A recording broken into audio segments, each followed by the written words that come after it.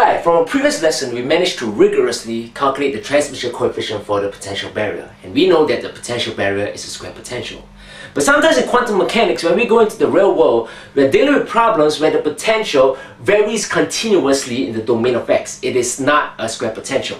So what we want to do today is that we want to use the results that we derive for the potential barrier and extend them to approximate the transmission coefficient for these real potentials. In this space of x, okay, depending on what the value of x is, notice that the potential changes, okay? It's just a function, the potential in terms of x. Notice that the potential changes. It is not a square potential, but what we want to try is that we want to see whether we can approximate the transmission coefficient for a potential like this, right? The energy is over here. This is the classically forbidden region, and I also want to mention that these 2 points over here, we call them the classical turning points. The classical turning points. Classical turning points. One of them is here, the other one is here. Why? Simply because as the particle approaches the barrier, it can't exist in this area because the kinetic energy will be less than 0, so it needs to turn back. That's why it's a turning point, a classical turning point. So anyways, for a square potential, as we have faced, when the energy is less than V0, as for the potential barrier, the transmission coefficient is given by this expression over here. Now I know it looks a bit messy, okay, but at least it's kind of complete because we got a constant here and we got e to a certain argument, okay. It's actually called an analytical expression, which is quite neat, okay, even though there's a lot of terms. So anyways, we want to show how are we going to use these results to approximate the transmission coefficient for this potential barrier that we have. Now we shall show via approximation that the transmission coefficient for potential such as given like that, okay, is given as this equation over here. The transmission coefficient is proportional, okay, this sign is going to denote that's proportional to the argument exponential, okay, e taken to the argument of this, okay, which is -2 divided by h bar, integrate from x1 to x2, which really covers the classical forbidden region of this term, which is the square root of 2m multiplied by v in terms of x. So this is the general potential minus the energy. Take that square root and integrate this in terms of x. Right, so that's what we want to show. Now this is called the WKB approximation, okay? It's just one of the approximations methods that we can use to approximate the transmission coefficient. The other two is the variational method and the perturbation method, okay? But I would expound on the history later. So how are we going to do that? Let's see. We got this result over here, and we know this is applicable for a square potential where the energy is much less than the potential V0, okay, which we discussed before. How are we going to approximate this? Well, believe it or not, we're going to use some ideas of probability, and on top of that, we're going to go to the definition of the integral, okay, the fundamental theorem of calculus. So we're bringing some calculus inside. So this is how we're going to do it, okay, in this steps labeled as here. Now we're going to take the classical forbidden region, which is x between x1 and x2, and divide it into small intervals of width delta xi. So this interval, we're going to divide it into small intervals, okay, and each of the interval is of a width delta xi. Okay, and what we can also say is that step number 2, for each xi, there's a certain potential associated with it. So let's just say this xi over here, okay, the potential is obviously given by the function v in terms of x, if I substitute xi inside there. So if I were to extend this interval, okay, and make it more like a strip such as this, alright, so I got a strip here, I got a strip here, by dividing the domain x between x1 and x2 into all these little intervals, I get all these strips over here, and the potential for this small little strip is given by v evaluated at xi, because xi is the domain over here. So I'm just substituting this inside the function, I get the potential. Alright, and what can I see? Well, I can see that all these small little strips, okay, by dividing the domain, notice that suddenly they become a square potential. Okay, there shouldn't be any surprise about that. So for each xi, there's an associated potential, and we can see that this, okay, let's just say we take this interval over here, okay, this xi over here, this is a square potential. Okay, it just goes up, it's a square potential, and you know this potential is given by v in terms of xi. And we can say that since it's a square potential, okay, we can approximate this by using the expression that we have calculated for the potential barrier as though we're treating this as one potential barrier. Okay, in fact, that is what we do. It's a square potential, we can treat it as a potential barrier, and when we do that, we say that Ti, the transmission coefficient for this potential barrier, is proportional to exponential, the argument as per given by the potential barrier, but this time we'll just substitute the A with delta xi. Okay, we're going to substitute the A, which was the width of our potential barrier, but now the width of this strip that we have is delta xi, and the potential, instead of being V0, is going to be V evaluated at xi, as given over here. So now we're just using these results. We're going to put proportional because we know that by fixing the energy and the potential values, this is going to be a constant. So this is proportional to this.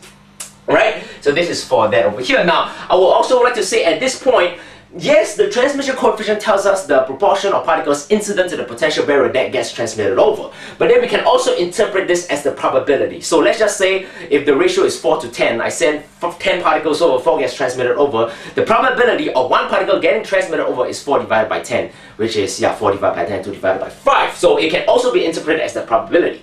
So now, here's the problem. I have divided the potential into all these little strips, right? And I know the transmission coefficient for all these little strips. And then my question to you is that now, what is the transmission coefficient of sending a particle such that it will pass all these potential barriers, okay, all these square potential barriers that I have defined by dividing the interval? Well, some quick thought, you will know via rules of probability is going to be given by the transmission coefficient of the first barrier, okay, multiplied by the transmission coefficient of the second barrier, so on and so forth. Okay, so we will consider all the barriers that we have over here, and we'll multiply the transmission coefficient of each by with each other. Okay, because it's something like a toss of a coin. You know, if I want to get 2 hits, it's half divided by half. Half for the first toss that I get a hit, half for the second toss I get a hit. If I want to get hits and hits, I will half multiply by half. Just like what the case over here, I want to pass through all the barriers. So the probability of passing the first one multiplied by the probability of passing the second one, the third one, the fourth one, so that really I will pass through all the barriers if I multiply the probabilities together. Now the probability of a potential barrier, okay, with width delta xi, okay, is given over this over here. So now I've written the expression over here, but what I'm going to do is that I'm going to take the product of all of them, right? The product of all of them as I is equal to 1 from capital N, where N denotes the number of strips. And not only that, now since there's an approximation error, okay, why? Because all these square potentials, I'm missing a space over here, okay, this space is not accounted for.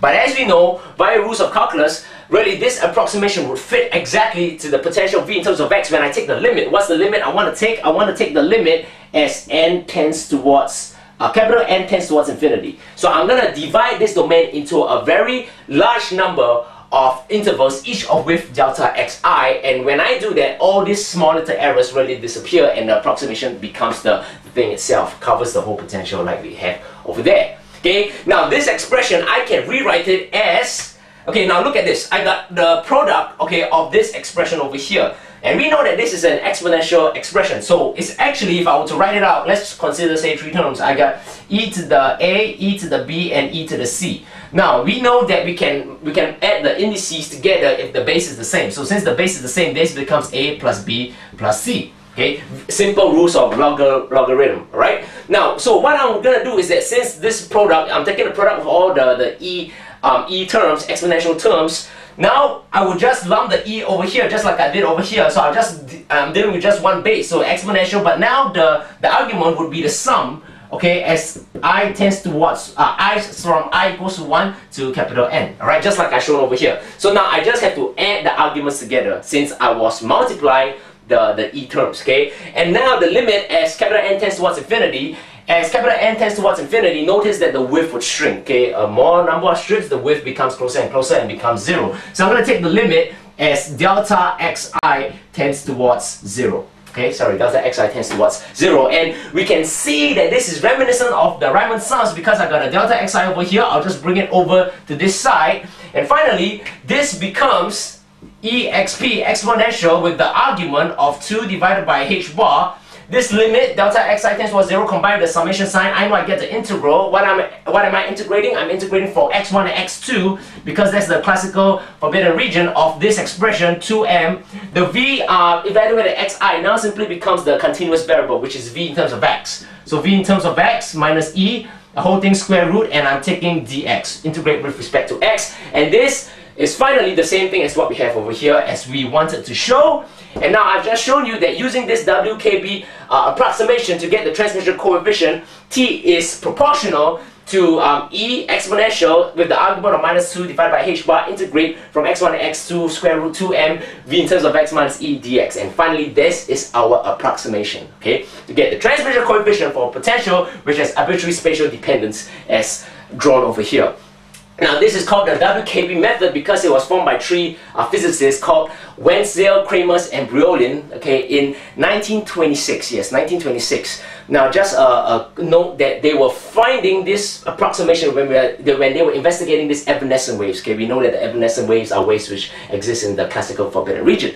But it was actually in 1923 where a mathematician, which was 3 years before WKB found it, he was finding approximations to a linear second order differential equation, which is really the Schrödinger equation's type. Okay, his name is Harold Jeffreys. Okay, but since Schrödinger equation did not appear until 2 years later, okay, he wasn't given credit because he did not recognize its applications in quantum mechanics. But it's good to know that the mathematician also found it independently. Okay, but nonetheless, some calculus and probability. WKB method is to get the transmission coefficient for a potential, quite general potential, which has arbitrary spatial dependence. Okay, it's given by that. Okay, this thing over here. It's proportional to that. Okay, thanks.